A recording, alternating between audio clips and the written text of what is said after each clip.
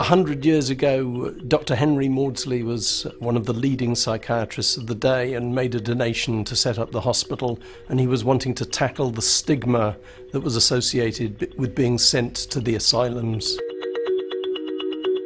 300 years ago, these two statues of raving madness and melancholy madness summed up most people's view of mental illness. We've gone a long way since then. The majority of our patients are being supported with their mental health needs in the community. Very few patients end up in hospital, and when they do end up in hospital, we're very keen for them to stay there only as long as there is a need. I think the approach here is that change is possible, and no matter how long someone's had a problem and no matter how much it's affected their life, well, that's not an acceptable status quo. What you can do is you put everything you can into changing that person's life with them rather than for them. It's very interesting looking back to 1908. Henry Maudsley, when he made the case for this institution, made the case for an institution that was going to provide the best possible care for patients, the best possible science and research, and the best possible education. I think we're doing that, but we're doing it in the context of the 21st century.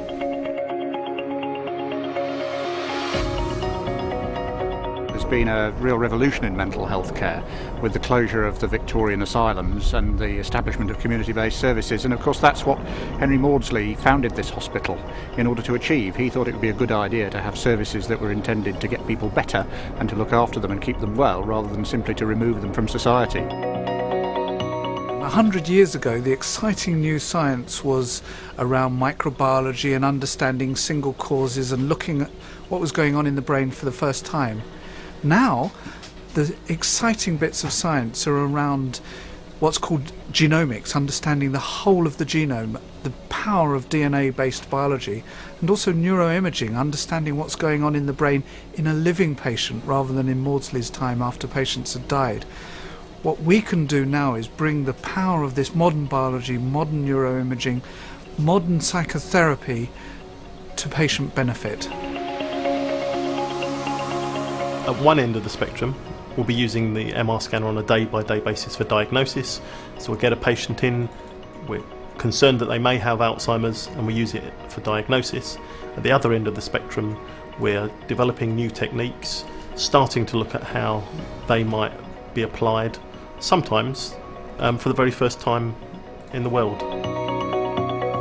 The most special feature about the Maudsley is the fact that you bring scientists and clinicians together. I think here we do a very good job of taking some of the sort of cutting edge research and using it at the coalface. It means that we really get a chance to see life-changing things happening to people and to be part of that. The application of bench to bedside is very important for the patients and the service users that we actually work with. They actually benefit enormously from leading edge clinicians' research to their lives in the community. One of the things that helps research be translated from bench to bedside quickly here is the fact that researchers and clinicians work together. In fact, researchers sometimes are clinicians. It means we can do things faster, it means we can do things more effectively, it means we can get to those cures, those diagnostic tests in a way that is really quite unique.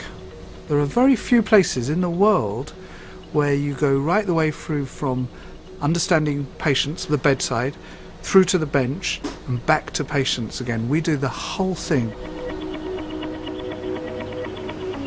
So in this bench to bedside translation, one of the things that we use more and more often are fruit flies. Frank, what have you got here? So these are fruit flies that model Alzheimer's disease, and we're using them to identify compounds that protect against disease formation. And the really fantastic thing about these studies is that we can do them so quickly. So Frank can make these models in a matter of months because the fruit flies come and go so quickly. It also means we can very precisely alter the genes that we're interested in individual neurons, individual brain cells in the fly. We can understand what these genes are doing in a way that we've never been able to do before.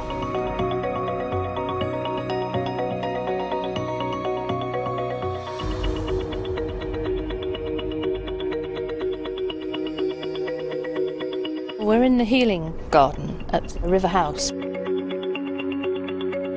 It's a unit for medium secure patients. Only been open 2 weeks and it's a fantastic provision. For all of us, the kind of environment that we are in helps us to feel better. So if the place that we are in is comfortable, we have our basic needs met, which is an important factor for anyone who's got mental health problems. We need to raise the standards of inpatient care. It needs to be the kind of environment that people who need to be in treatment for long periods of time can find acceptable and can find therapeutic as they move on the way to recovery. It represents everything really about being ambitious, being bold, client care, patient-centred, good clinical practice in here, and a link with the research from the Institute of Psychiatry. One of the real benefits we have at the Institute of Psychiatry is being next to the Maudsley Hospital and being part of the whole South London and Maudsley Trust. And of course that gives us the real opportunity to do clinically rooted research and to have access to patients and for patients to actually benefit from the sort of things that we're doing. Many of the people who are doing the research are people like me who are both clinicians and scientists. The relationship with the Maudsley means that if we discover something that we can implement, we can do it straight away. We're increasingly collecting samples that number in the thousands or even tens of thousands, and the necessity to generate data quickly means that we have to invest in pieces of equipment like this. This is our robot, which we use to transfer samples between plates. Using equipment like this and the very large sample collections that we have accumulated allows us to generate results very quickly that are of clinical relevance.